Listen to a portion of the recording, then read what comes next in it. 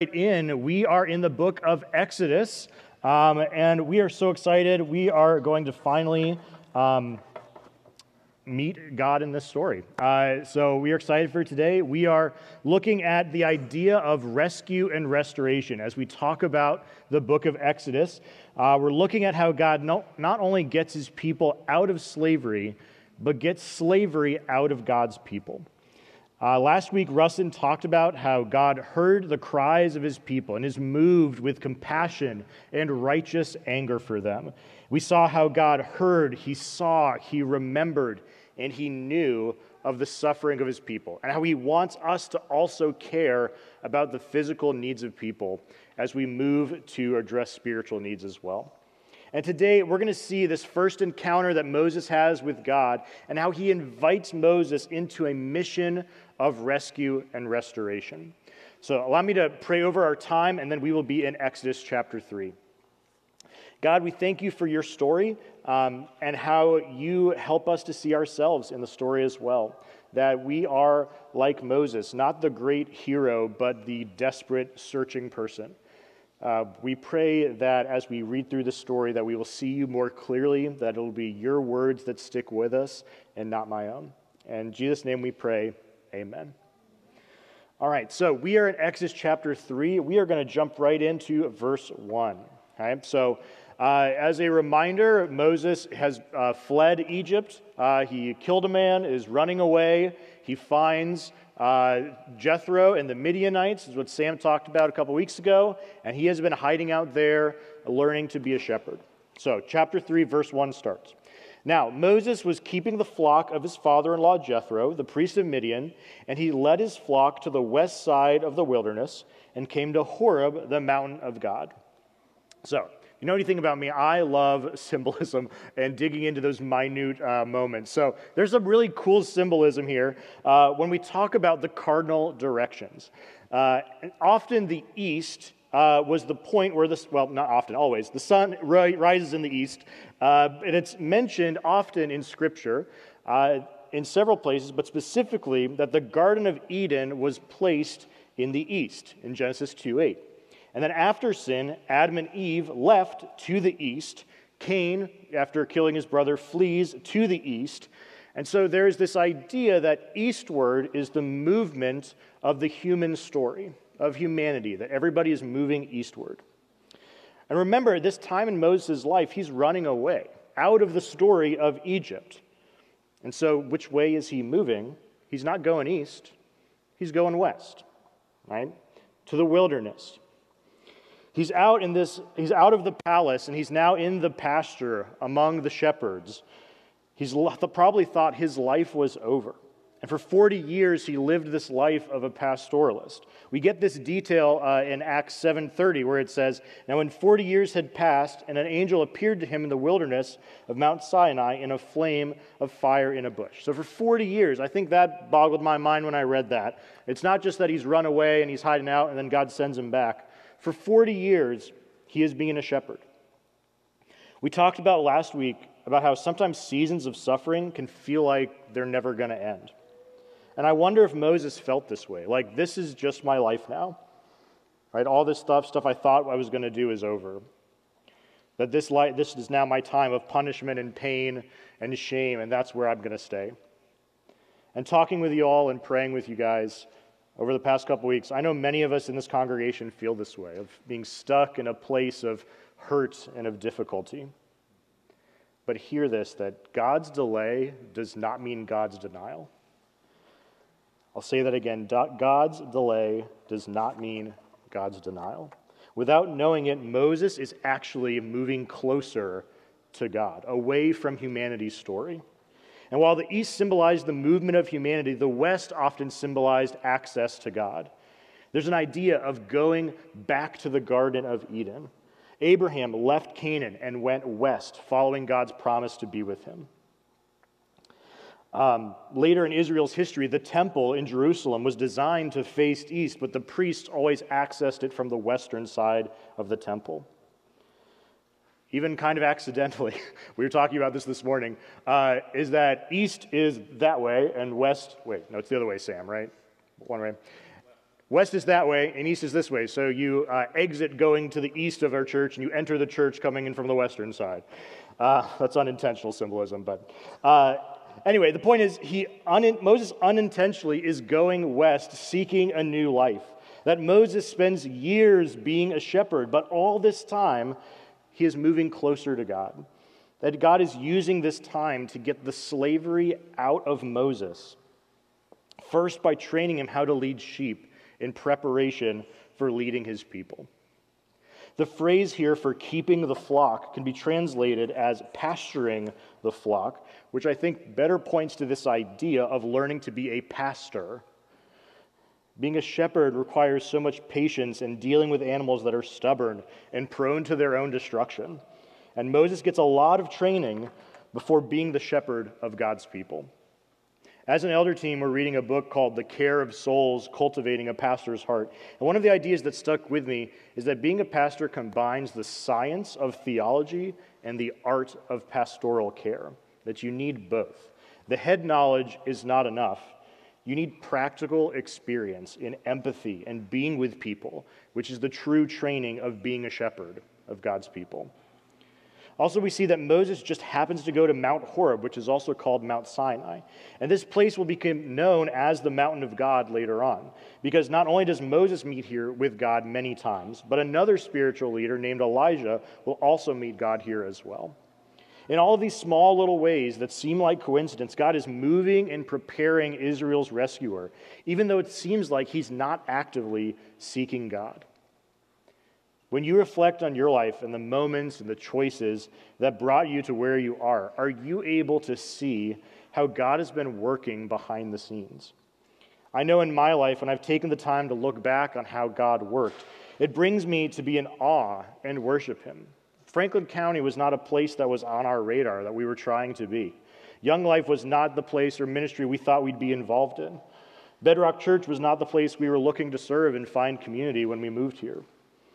But God moves through people and circumstances and did that to bring Holly and I to where we are today, and we're so grateful for it. Verse 2, and the angel of the Lord appeared to him in a flame of fire out of the midst of a bush. He looked, and behold, the bush was burning, yet it was not consumed. We get another Genesis picture here, like we've been talking about each week. When describing the bush, the writer uses a specific phrase, that it was not consumed, which would hyperlink in your brain, if we translate it a little bit differently, it helps, that it was not eaten up, as a reference to the Garden of Eden. While the fruit of the knowledge of good and evil was eaten up by Adam and Eve, we now have a bush that has God's presence in it that is not being eaten up, because he is there with them. This living fire does not eat up the bush. God is often connected to the image of fire throughout Israel's history, even several times within Exodus. When God makes a covenant with the patriarch Abraham, God appears as a smoking pot and a blazing torch. And I think God does this, he gives us this picture of what he's like, because fire is so hard for us to wrap our heads around. I think we have a picture of fire. I don't know if that's been up there or not. There you go. Set the tone. But yeah, fire is a hard thing for us to wrap our heads around. It's not a solid, liquid, or a gas. It gets its own category. It moves almost as if it's alive in these unpredictable ways. As Sam and I were talking, and it's a hard thing to calculate mathematically, the movement of fire, and I can't explain that, but that's the best I can do. That it's so undescribable to us, that it has all these abilities to bring warmth and comfort and good things, but it can also bring destruction as well. It's good, but it doesn't mean that it's safe. And so I think God likes to describe himself that way.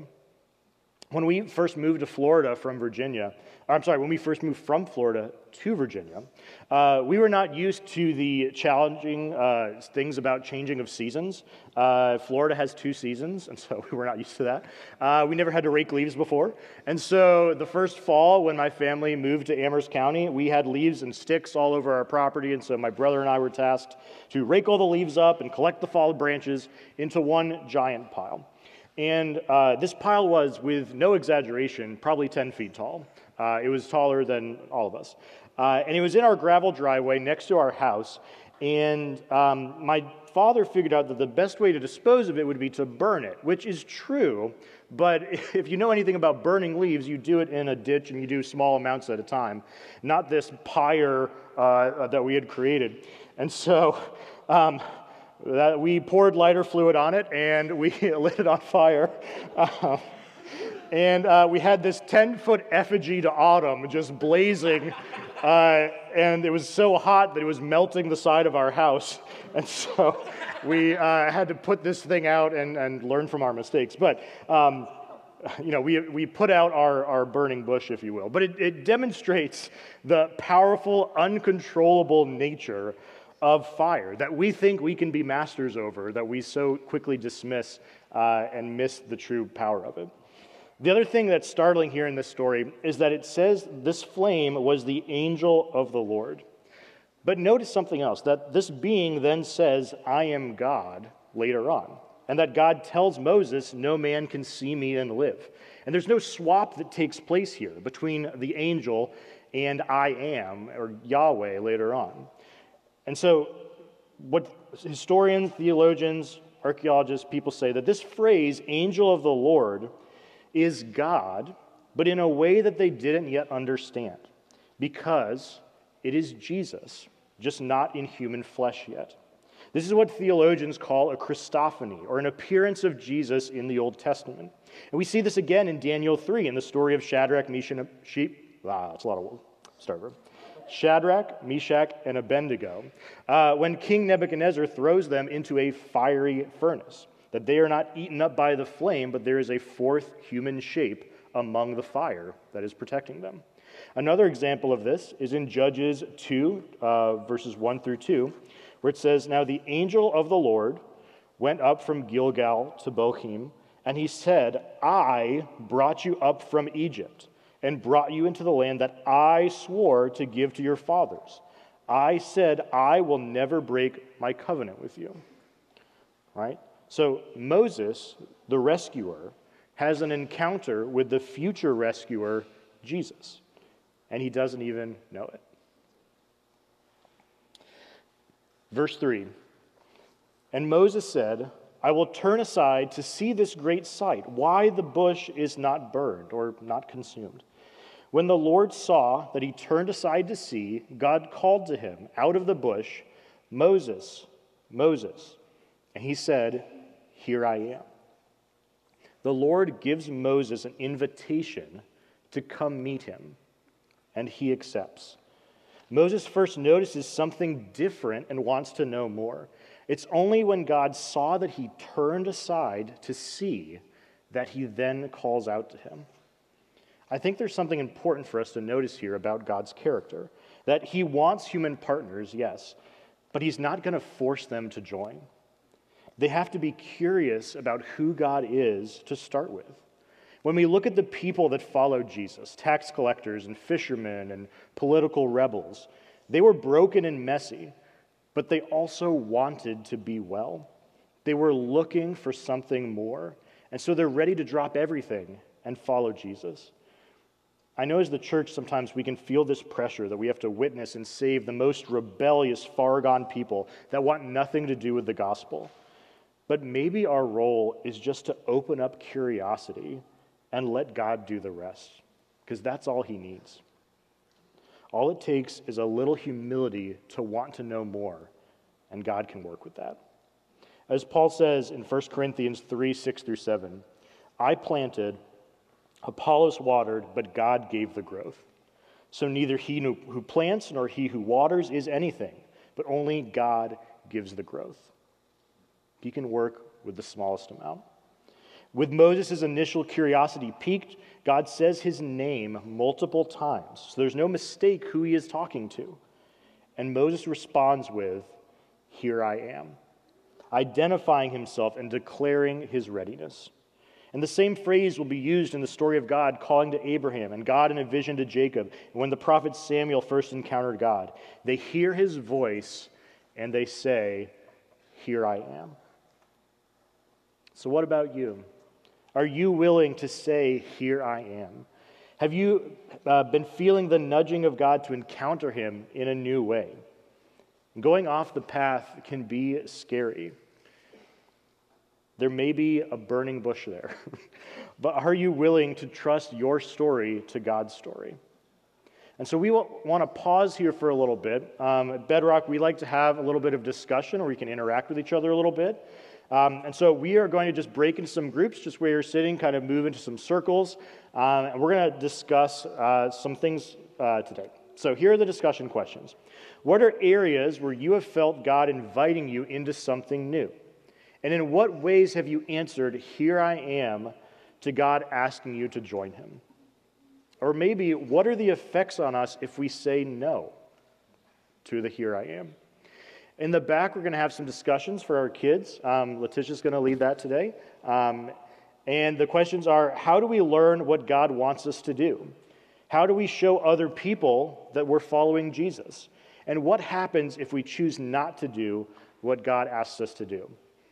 Okay? And then we'll end our kids' time with a challenge. Choose one of the things that you talk about in your group today to show others that you're a follower of Jesus.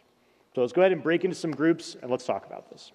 All right, we are going to jump back in. I always encourage you to ask your kids what you talk about in discussion, because it's always fascinating. That's one of my favorite things.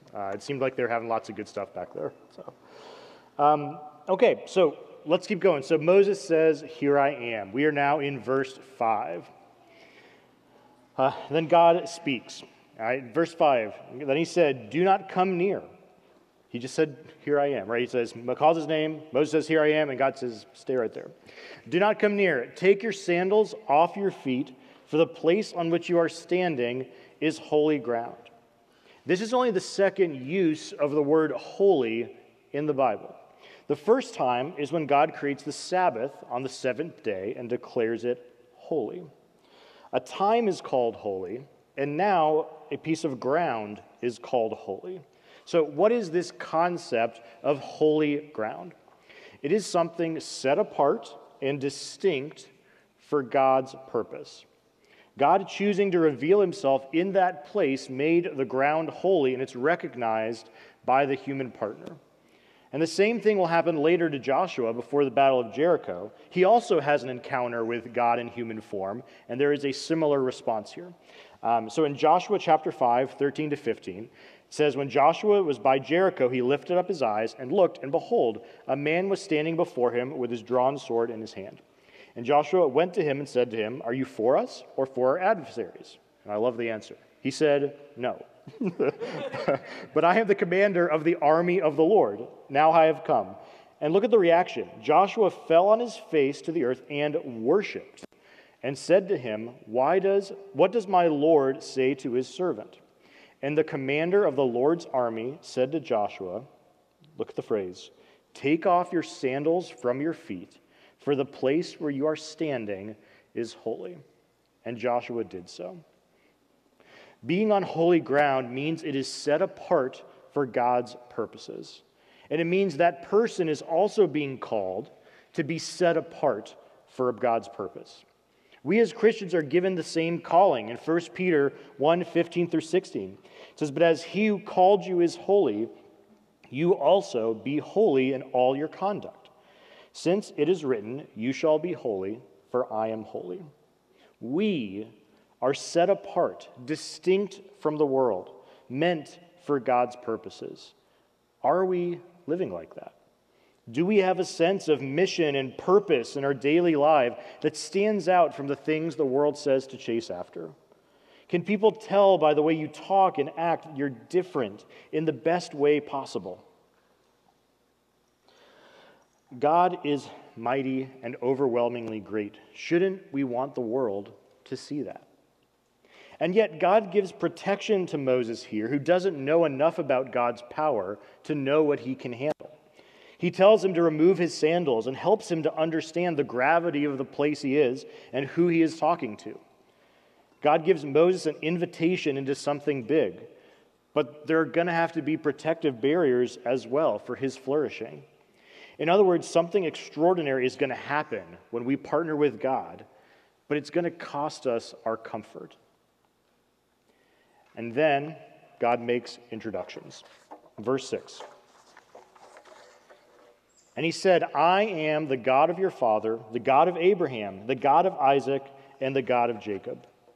And Moses hid his face, for he was afraid to look at God. God gives Moses a recap of his history, showing that he has always been there. He says, I am, not I was, showing his eternal personal presence. Moses is not going to be bringing a new God to Israel, but reminding them of the one who has always been there. And we see Moses' reaction is the fear of God. A few weeks ago in our sermon and our life groups, we talked about the fear of God. I was talking with Sam again. He told me that in their life group, they talked about how the fear of God is described as a blessing and a treasure in the Psalms, versus the fear of man being more of a negative thing. And the fear of God is how we respond to God because we trust in his goodness, despite not understanding the breadth of his power. Verse 7, and then the Lord said, I have surely seen the affliction of my people who are in Egypt, and have heard their cry because of their taskmasters. I know their sufferings. Talked about this last week, that he is El Roi and El Shammah, the God who sees and the God who hears. And he knows their suffering. God doesn't just see, hear, know, and remember the suffering of his people and keep it to himself. He acts by making Moses aware of how he feels about the pain of his people, hoping that Moses will feel the same way, that there's empathy here, and that he'll partner in God's plan of rescue and restoration. In a way, God gives some vulnerability to Moses, showing his heart to this man. Verse 8, and I have come down to deliver them out of the hands of the Egyptians, to bring them up out of the land to a good and broad land, a land flowing with milk and honey, to the place of the Canaanites, the Hittites, the Amorites, the Perizzites, the Hivites, and the Jebusites. This seeing, hearing, knowing, and remembering God leads into action. We talked about last week that remembering is more about recommitting to a promise or covenant that was previously made and deciding that now is the time. God isn't passive or uncaring. He has a plan. We see the promise here of a better life outside of slavery, a land flowing with milk and honey, which is not a literal description. As VeggieTales tells us, it sounds sticky. But it's a sign of fertility for animals having lots of babies and producing milk, and plants that produce lots more plants because of the pollination of the bees producing honey.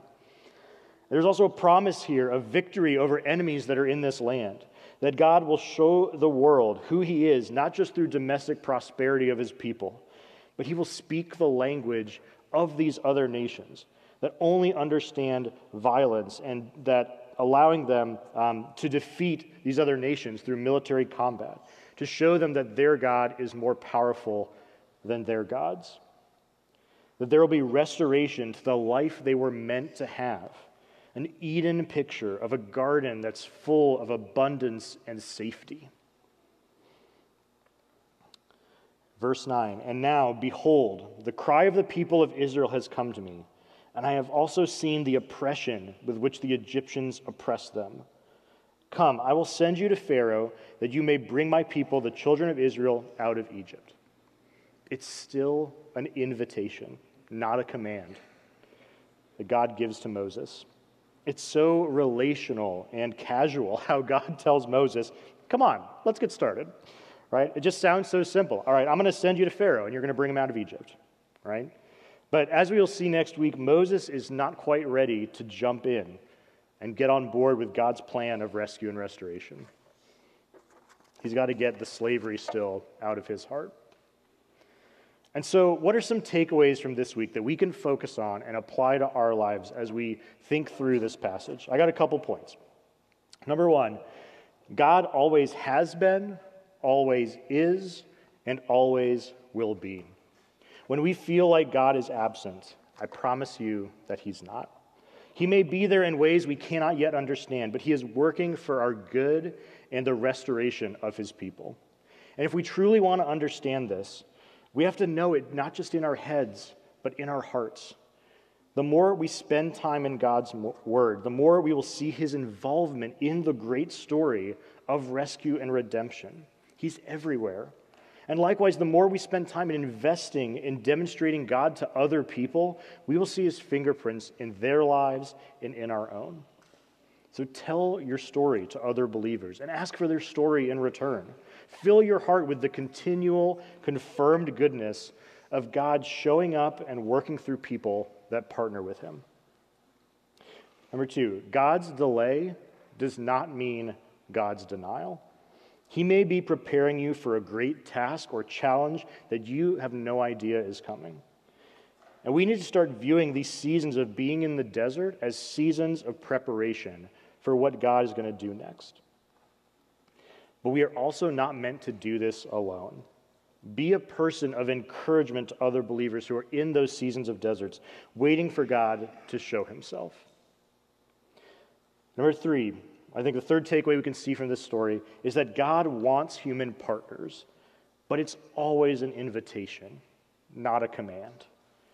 God is consistently offering us a chance to embrace a sense of purpose and mission, but we have to choose him. I love the phrase that Holly has used, and we've used it all the time, that God is an opportunity broker, right? He's presenting an opportunity for us. Are we willing to say, yes, here I am? How can we make steps this week to open our eyes and hearts to the bigger picture of bringing rescue and restoration to our community by saying yes to the opportunities that God presents to us? And maybe you think you can't because you're too tired or you're too busy, but here's the truth. We are all busy and we are all tired. You just get to choose what you're tired from and what you're busy doing.